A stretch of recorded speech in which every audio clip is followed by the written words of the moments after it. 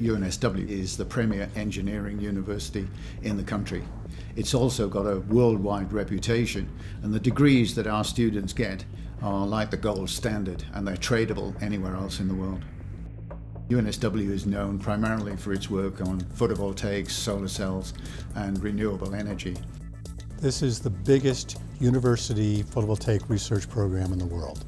It has 120 PhD students. It has 50 other graduate students getting master's degrees, and it has 460 undergraduates. By far the biggest academic program in photovoltaics in the world.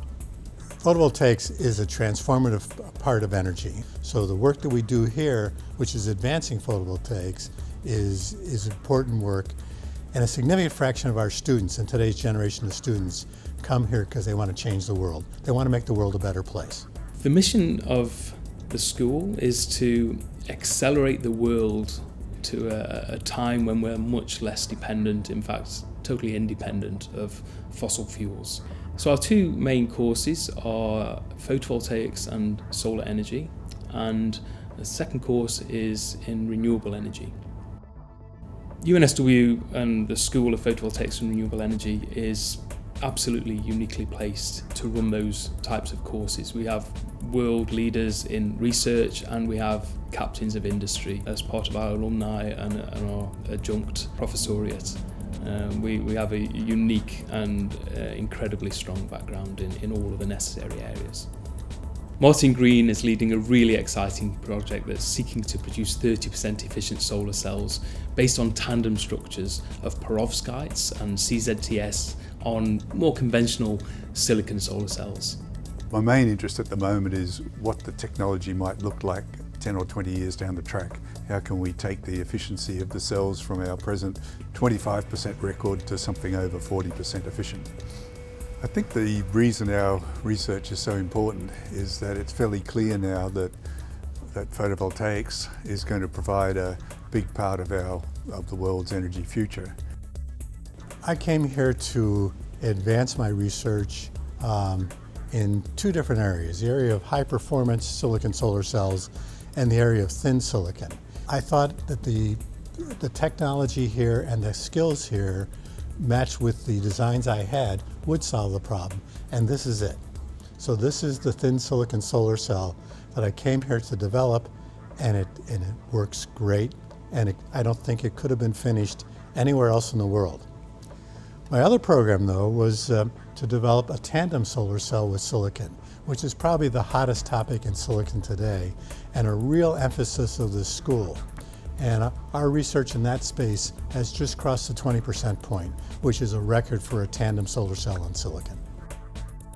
One of our most exciting research projects at the moment are being led by Stuart Wenham and CheeMun Chong, and that's on the hydrogenation of silicon. And in that project, we hope to greatly reduce the cost of silicon wafers that we need in all of our devices. The hydrogenation technology is one that we're currently developing and we're very excited about at UNSW. Basically, we have known that hydrogen can passivate defects and contaminants in silicon material for about 30 years now. But what most people did not realize was that if you can control the charge state of hydrogen, you can improve its passivation qualities about 1 million times. The advanced hydrogenation technology we believe will have huge commercial value to the world. We believe that by using the hydrogenation technology, we are able to use low cost, low quality silicon material to make very high efficiency solar cells. So in the one hit, we have lowered the cost and improved the efficiency. And in doing so, we believe that we will be able to halve the cost of PV in the world today.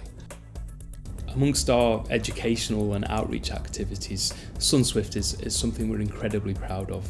We see fabulous students running an absolutely state-of-the-art project on our solar car, and it's something wonderful to behold every year.